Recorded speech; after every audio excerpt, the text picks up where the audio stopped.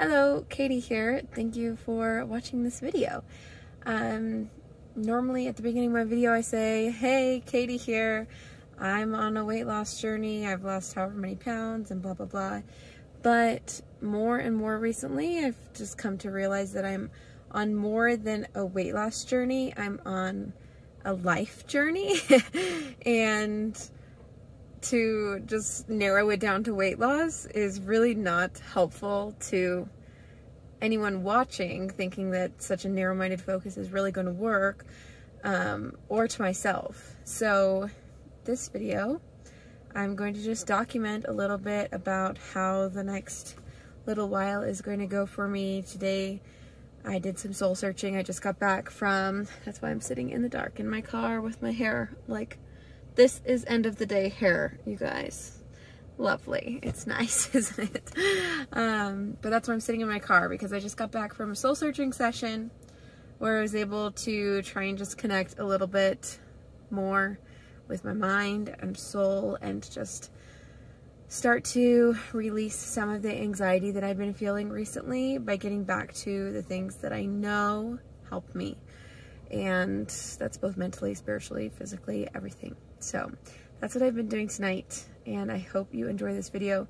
Kind of just documenting the real life of getting things done, figuring things out as we go. I've been struggling recently, which I know those of you who are looking for my failure as like a testament that you should never quit bright line eating. Great if that's what it teaches you, but what it teaches me is that, you know, life is about evolving and learning about yourself and figuring out what you need and kind of looking at the whole picture rather than just one little narrow focus. When I'm having a narrow focus, bright line eating, of course, has been the best thing ever because it helped me, you know, in a narrow, like if I'm just looking at weight loss, it helped me lose all of my weight. It helped me physically reach a point where I'd never been in like my health before. So if I'm looking at it with a narrow focus like that, awesome. But when I zoom out, I have to look at more than that, and I have to look at like over the last 2 years, I've let things in my life go. Like as I've been focusing so strictly and like narrowly onto bright line eating, and just like weight loss in general, I've lost focus on some of the other things that are really important to me, and because of that, my mental health has suffered. And it's weird because the confidence that I have in myself is like 1,000 times higher than it's ever been. So if you think of like that as your mental health, I mean, that's a piece of mental health, and that part of my mental health has gone way up, but my anxiety and tendency towards depression has gone up.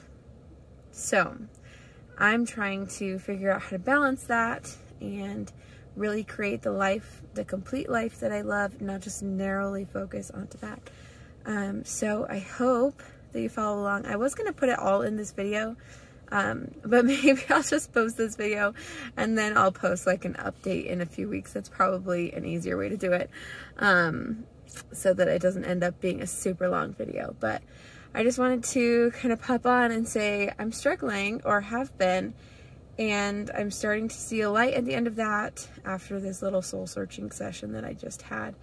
Kind of figuring out how to connect back with myself, the parts of my life that I haven't really touched in a really long time. I haven't even tried to put those at the top of my priority because I've been prioritizing so much my physical health that I haven't.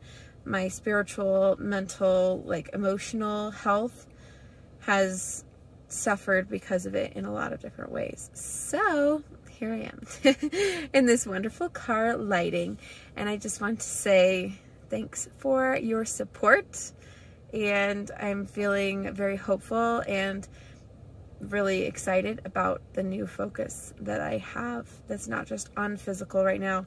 It's kind of on the whole picture. And I know you guys are here for the weight loss journey. I hope you're here for like me as a human as well.